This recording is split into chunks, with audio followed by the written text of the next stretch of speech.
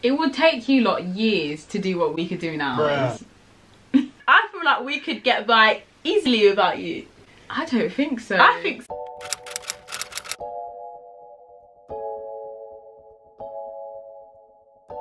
Hey guys, welcome back to my channel. My name is Temi and today I'm here with my sister Temi.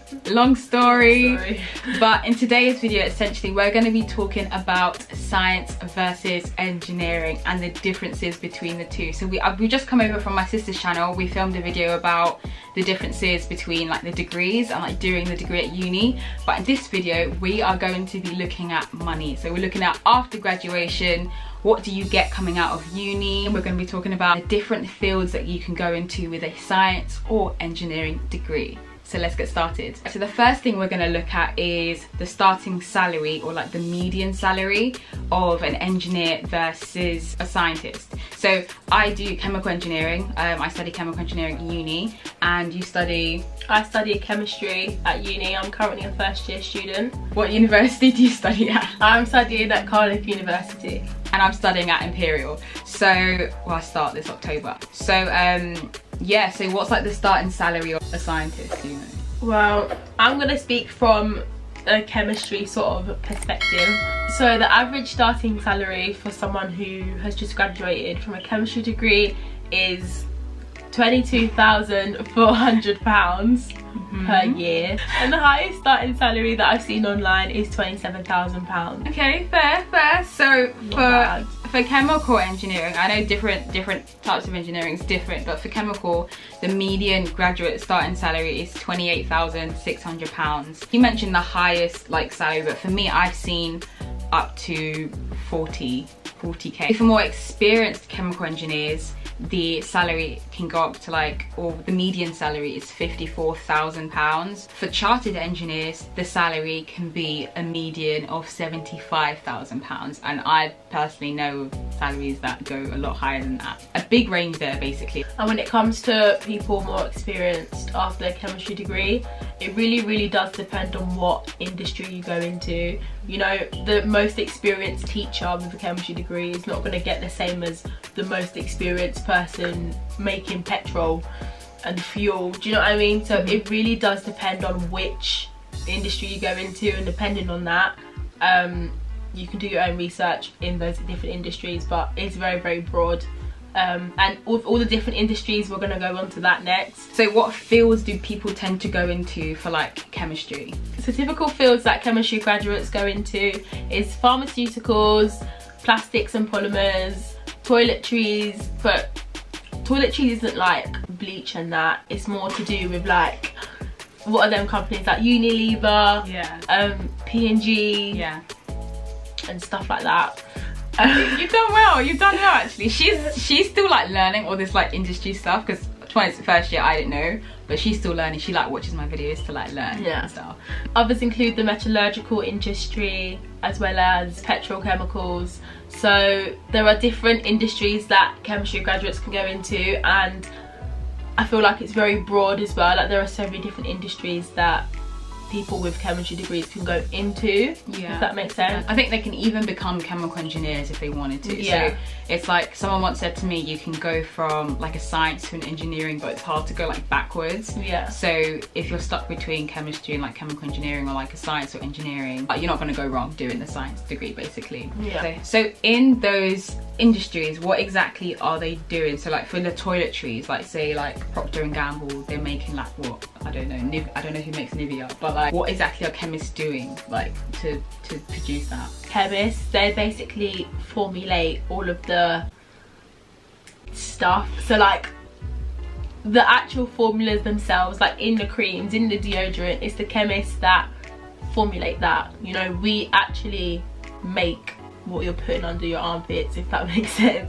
They like design it on a sort of molecular level.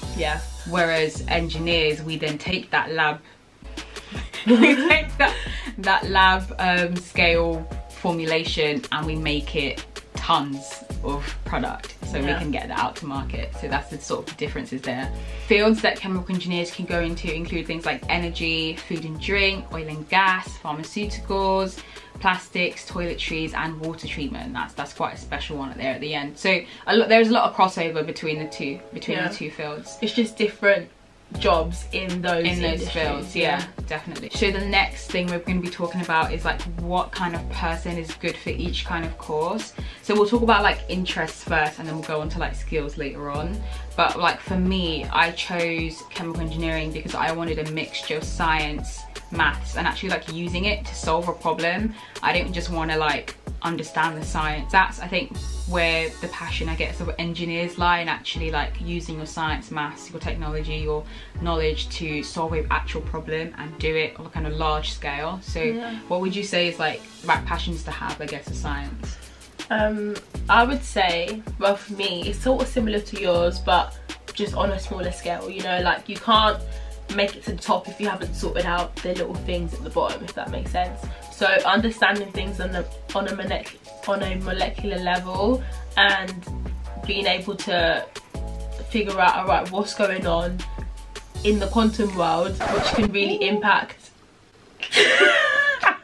I never heard you say that before. I did physics too. In the quantum world, which can really impact, you know, what's happening on the large scheme of things, if that makes sense. So someone who firstly has to be very patient, I would say, like someone with a lot of patience, good chemistry, because experiment after experiment to get, do you know what I mean? Like true. Trial and error, and just really working to find what works. For engineers, you need to like understand engineering principles. So engineers always want to do things cheaply, efficiently, and really fast. That's what they want. They basically want to make as much money as quickly as possible, but do it in a way that's environmentally friendly and it's going to give you like the most bang for your buck, really. And also maths, you need to actually understand maths at a really good level. What would you say, like in terms of academics, would be like ones for you? Wait, I don't remember what you said. You have to have a decent level of mathematical skill, a solid amount. We're talking like logs and crap. Of course, for chemistry would be to, well, a lot of chemistry is about reactions and all of that lot. So it's like, okay, what conditions is going to get you to the end fast enough for you to actually analyze what's going on in the reaction, you know? Like, you don't want to get there too quick, you don't want to get there too slow that you're waiting days for the, because then that messes us up. Exactly. So it's all about finding the right balance of getting to your end result and all of that lot. Yeah, it's very... That's a good answer. That's a good answer. Another one that you'll find in engineering is a lot is like the ability to work as a team. So if you think about like a huge power plant, it's not like one engineer that designs the whole thing. That's like insane. You'll have like a group of engineers that are working, like one engineer will work on a specific part, and then you'll have like maybe like 10 different engineers or like 20 different engineers, depending on how big the project is. Chemical engineers don't just work alone, they work with mechanical engineers and civil engineers. Teamwork is a huge one that you will find, and they force you to try and like work in a team throughout uni as well to try and get that skill up. So I would definitely say that if you find it hard to work in a team, it's definitely one that you're gonna have to sort of like get over or like try and develop. Or what would you say is one for like you, like in terms of like more soft skills? I think for you would be like more independent working. Do you think? Like, do you like work in teams and labs? Well, we work in teams because we have to. Oh. So when we get into the other years, you're doing it all on your own. Yeah. All of the research and labs and all of that lot, do you know what I mean? Like, really we're doing it together now because there's quite a lot of us and there's not that much space. So you'd work in a pair, but later on you're sort of doing stuff on your own. But when it comes to like the grand scheme of things and like working in industry and job, like, I don't know, I feel like you'd probably have to work in a team at some point. Yeah. So I feel like it's a balance between both, really, with both. Like, you have to know how to do stuff on your own and get the job done on your own, but you also need to know how to communicate with other people. You know, you might do one part of an experiment which you need to give to the next person, but it's just like, okay, what's the weight of this? How much concentration did you put first? Do you know what I mean? Like, you need to communicate your work, and your work needs to get passed on to all you've written down. They've got to understand it. Do you get it? That's a good one. Another question is like, is it a useful degree to have? So think not just about chemistry, but if you say do biology or to do physics, or to do like biochem or something, and for me it would be like not just chemical engineering but like civil and mechanical, like would you say that having a pure science degree is worth it, like if it's useful? I think it is. Not yeah, necessarily. you would say that, wouldn't you? Yeah, exactly, because I'm doing it. But I think it is because even if I don't go into anything to do with chemistry, if I'm not working in the lab, if I'm going to go and fly a plane, there are so many transferable skills from chemistry, like working in a team, working independently, analysis, problem solving, you know, solving a problem. Let's say someone's flying a plane, let's say the weather's moving mad, what are you gonna do? You need to solve that problem. What other route are you flying? Do you know what I mean? Like, it's just the way you use your brain in chemistry, you use it in a different way for a different, use it in the same way for a different thing in different parts of life. Even if I do nothing to do with chemistry in the future, I've still got all of those skills that I've learned from doing chemistry to bring on. Like transferable skills and all that. Exactly. I would say similar thing for engineering. So engineers, you're literally trained to see a problem a certain way and fix it. Like, that's what you're trained to do. And engineers look at problems in a certain way. I literally, with my internship, I did it in the science department, so I actually did in the environmental science department, and there aren't many engineers there, so a lot of people had done pure science degrees, and the way that people think as like from an engineering versus scientific background, they are different, because engineers are like, okay, what can we do to fix it? Like, what are we doing? Like, what's the solution? What's the step-by-step process? Like, we're involved in, we want to understand how to fix everything straight away. But the scientists, they tend to want to like understand it, understand the problem, like the intricacies of it. So I'll definitely say transferable skills, approach that you look at a problem, like the way you look at things. So that's, I think that's another reason why the finance sector does like to employ engineers, the way that we're able to think in like streams. So if you do chemical engineering, you'll know a bit about like streams, and engineers are highly sought after. Just because of the way that they look at things, and they also tend to be millionaires too. Fun fact. Wow. Yeah, so we're gonna like have one last question, and that's like, which one's better? So like, is engineering better than science because we get paid more, or like, is science better than engineering because without scientists we wouldn't have the stuff to engineer? So like, I don't know, what do you from your perspective, like be honest, which is better? Which is better, like which is more like useful? I feel like they're both useful, just in different ways. Yeah, because with one you can't have the other. Yeah, do you know what I mean? But at the same time, you can't. Obviously we haven't done chemistry to your level, but going into uni, we basically have done like similar A levels. Like, you did physics, chem and French. I did chem, maths and what did I do? Biology. The basic trio. Every smart person does that. I think every smart person does maths, chem, physics. That's what I should have done. No, maths, chem, biology. Okay. I did really kind of similar A levels going into uni. We kind of need to understand chemistry on a very like a certain level to be able to even do engineering. So like, yeah. But your level, you may seem like, oh, I understand chemistry, but until you get to my level, you realise that your level is very basic. Okay, fair enough. That was so rude. What, so you feel like you could do without us? Is that what you're saying? Like we could get by. I feel like we could get by easily without you. I don't think so. I think so, because think about it. We've got the chemists who are doing all the solutions. We've got physicists. They do materials as well. And all that lot. They know about that. Producing things on a grand scale, like, it would take you lot years to do what we could do in hours.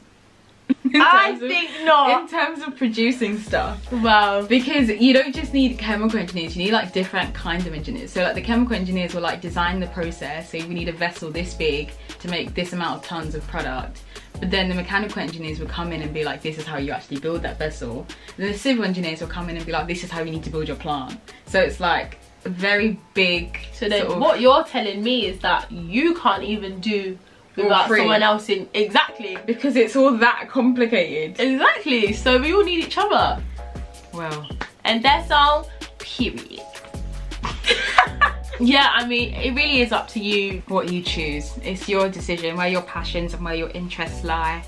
and either way you'll be making an impact in the STEM field anyway, so that's sorted. And let's not forget, even though like from what you've said, chemical engineers or engineers earn more than chemists, it depends on what industry you go into. 100%. And some people with chemistry degrees are earning more than chartered engineers, so it really depends on you and what you're doing and how far you go with it. Yeah, you know what I mean? It just depends on which way you go. So we'll end the video there. Thank you guys so much for getting to the end of the video, and for everyone that's come over from Temi Glora's channel, welcome, and I hope you really enjoyed this video. If you do want to hear some more tips about STEM and careers and internships and things, please make sure that you subscribe and hit that bell to get notifications when I post a video. Also, if you guys from my sister's channel are interested in university and lifestyle content, you can head over to my channel. The link will be in the description. It's a lot of fun over there, so make sure you come and join us. It's a lot of fun, and she just hit 1,000 subscribers, so yeah, do check out her channel. It is quality content. Oh, thanks. So the next video that you want to watch on this channel is going to be here. Right here. This is the video to watch next, so make sure you watch it. Also, make sure you subscribe here. Yeah, there. Thanks for watching. Bye.